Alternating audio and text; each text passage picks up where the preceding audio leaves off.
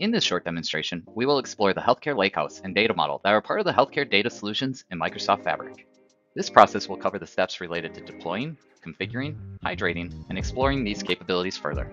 Let's start by looking at how to deploy the Healthcare Lakehouse and data model.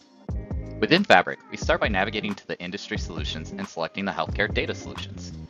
Since this demonstration is focused on the Healthcare Lakehouse and data model, we will only install the Healthcare Data Foundations and sample data. Here we can see all the Fabric items that will get installed when we deploy the Healthcare Data Foundations. Notice that this will install both the bronze and silver lakehouses, as well as the transformation notebooks. Once the deployment finishes, we can move on to installing the sample data. The sample data within the Healthcare Data Solutions is a synthetically generated set of FHIR clinical records. This sample data is useful for both testing the data transformations as well as exploring the healthcare data model.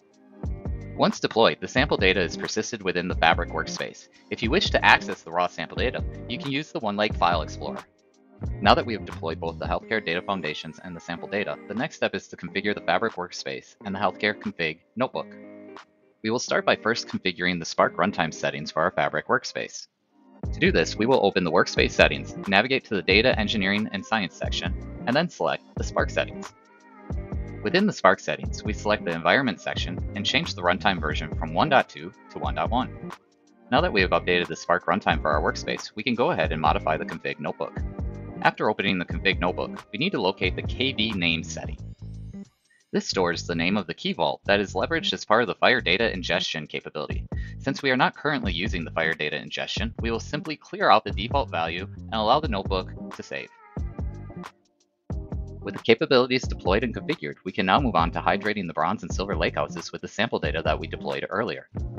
We will start the hydration process by first opening the bronze ingestion notebook and clicking the Run All button. This will take the raw FHIR ND-JSON files and transform them into Delta Parquet tables stored within the bronze lakehouse. Now that the bronze lakehouse has been hydrated, it's time to hydrate the silver lakehouse. We will do this by opening the silver flattening notebook and clicking the Run All button. This notebook takes the data within the bronze Delta Parquet tables and normalizes it within the healthcare data model in the silver lakehouse. This provides us a unified source for all of our healthcare data.